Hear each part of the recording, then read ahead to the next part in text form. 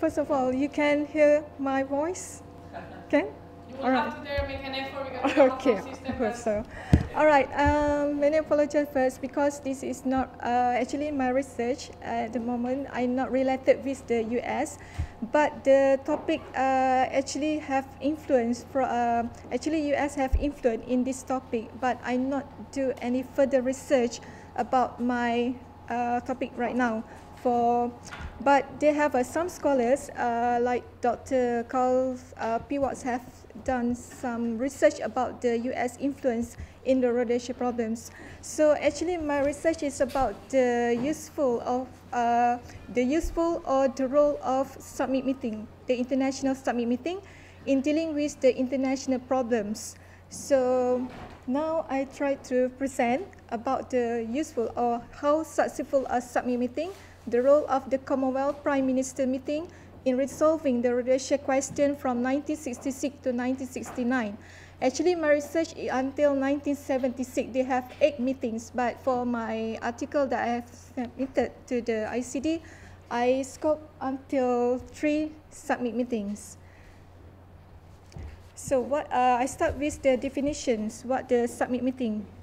The use of meeting of heads of state or head of government for diplomatic or propaganda. So a summit can be viewed as the art of diplomacy as played out by leaders on the world stage at face-to-face meeting. Since the 1950s, the word summit has been widely used to describe a meetings of leaders that deal with international problems which concern the international community. By promoting negotiation, a summit meeting is seen as a venue to gain peace and unity in troubled countries. Summit meetings may have 2 consequences. First, it may be an opportunity for victory in achieving the settlement of problems, or secondly, it may be an event that creates misunderstanding among leaders. To analyze those possible meetings, to analyze those possible outcomes, this research, I refer to the Commonwealth Prime Minister meeting. I choose the Commonwealth Prime Minister meeting because they have a various of international summit meeting like NATO, Asians, or also like the EEC. But I choose the Commonwealth Prime Minister meeting as this is the very unique of international summit that comprise the Commonwealth countries from the colonized countries that from the British government, or currently known as Commonwealth Heads of Government meeting, which is one type of international summit that has the aim of attaining international peace and stability.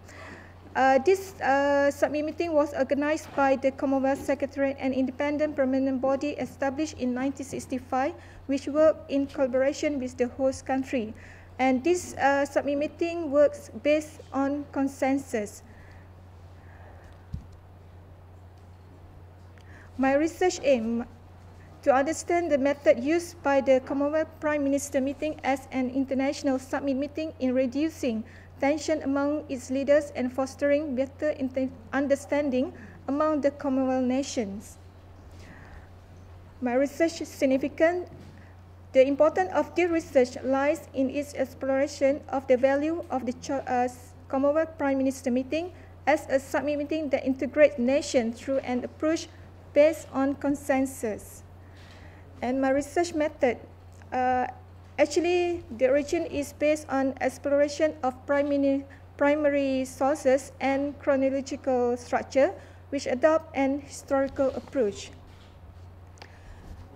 This research problem for this international summit meeting, I study for the case in Rhodesia, which is now known as Zimbabwe, from 1966 to 1979. And actually, this issue was the result of a disagreement over who should control the government, and it took more than a decade to resolve for this problem. So 3 meetings that I highlighted here. First meeting in 1966, which held in Lagos, Nigeria. The purpose for this meeting was to discuss in detail for ending the rebellion and try to stop the illegal regime that was headed by the Ian Douglas Smith, which is the white leader, and providing assistance to Zambia. the agenda for this meeting entirely devoted for the question of Rhodesia, only one single agenda. And the discussion for this meeting was tried to discuss about the solution, how to deal with the Rhodesia problems. And the Rhodesia problem is only responsibility for the British government. The communique, the result after the discussion in the Commonwealth Prime Minister meeting, the Prime Minister agreed that the Rhodesia independence must be based on the 1965 communique that stated the principle of one man, one vote as the basis of the democracy in Rhodesia. Besides that, the initial action taken by Commonwealth meeting focused on the imposition of economic sanction without using any force. The second meeting held in London in the same year, but on September 1966, and the purpose for this meeting is to stop the rebellion immediately and to review and discuss the effectiveness of the sanctions that had been imposed on Rhodesia. So the agenda of this meeting again focus on Rhodesia, besides they have other international agenda, but the Rhodesia remain as the main agenda for the 1966 meeting in London. And the discussion focused over, the discussion, Britain did not condemn the illegal regime, but was seen as over optimistic on the effectiveness of sanction, and the Commonwealth Sanction Committee asserted that voluntary sanction would not be enough to bring the regime down. And the result of the communique, the Prime Minister meeting reaffirmed the statement made in London communique of 1965 and repeated in Lagos again. The communique, the result of the second Commonwealth Prime Minister meeting based on democracy to bring peace in Rhodesia. And the last meeting held in 1969 for the 1960s meeting, again in London, United Kingdom, to review the purpose to review the British government action towards the Rhodesia problems. And the agenda again about the Rhodesia problems, besides they have also the international problem and Commonwealth issue. And the agenda is to focus about the Commonwealth Sanction Committee report and a solution that the Commonwealth can make to based on the principle of no independence without majority rule in Rhodesia. And this discussion for the Commonwealth Prime Minister meeting in London was focused that the Prime Minister meeting considered that to transfer sovereignty to a racial minority as the result of agreement reached with minority would settle nothing if the settlement was not freely accepted by the people of Rhodesia as a whole. And the communique, the meeting welcomed statement that the British government policy in no independent before majority rule remain unchanged.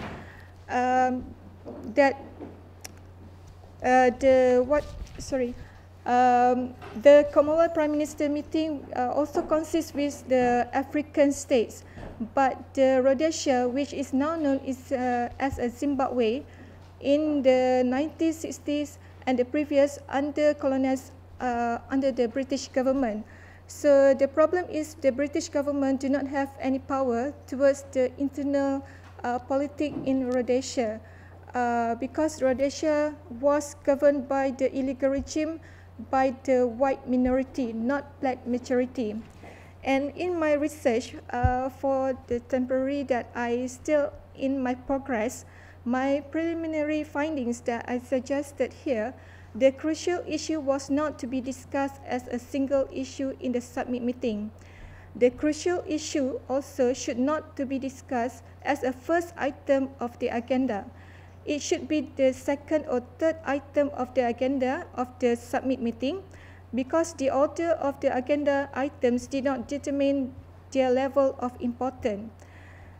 And third, The crucial issue should be discussed together with other item issue. It's not to be discussed as a single issue.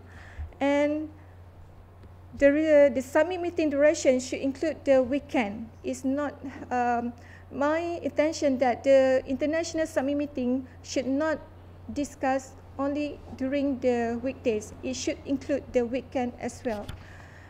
And then a draft of communique should be circulated to all leaders at the end of the final day and should be finalized as the final communique after the summit meeting is closed.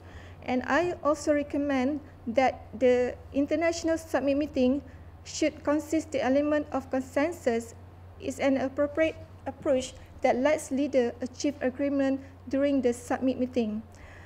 And my conclusion here, exchanging views and a consensus among leaders help to achieve settlement and also preserve the unity of Commonwealth. While particular summit might have been deemed unsuccessful, to me overall, the series of the Commonwealth Prime Minister meeting summit should be deemed as a success. And last but not least, I may agree with the Winston Churchill statement that he made on 14 April 1950, that he said it was not easy to see how matters could be worsened by a party at the summit. And also last and not least, try to avoid force and military action and make peace through negotiation and consensus. That's my purpose for my research, that to highlight that how the importance of summit meeting to bring peace for the world problems, not by military or by force. So the leaders have to understand the role of summit meeting to discuss about the international problem. That's all. Thank you. In my preliminary findings that I say here, the summit meeting duration should include the weekend. The reason why, because it is to let the committee of officials to draft the communique during the weekend and to avoid other parties like their leaders to intervene them during the weekdays. So they can focus entirely during the weekend how to draft the communique, the result of the findings from the leaders that they have been discussed in the previous days. So to allocate weekends during the Saturday and Sunday is better for them to finalize before the meeting endings. And because the communique is the result from the summit meeting, we as a public, we want to know what the responsible of our leaders attend the meeting, because we do not want the leaders try to waste the money, try to waste the time attending the meeting but do not have any good result. So as a public, as a nation, I want my leaders to attend the meeting and I want to know what the result from the meeting. So that's the purpose, to include the weekend.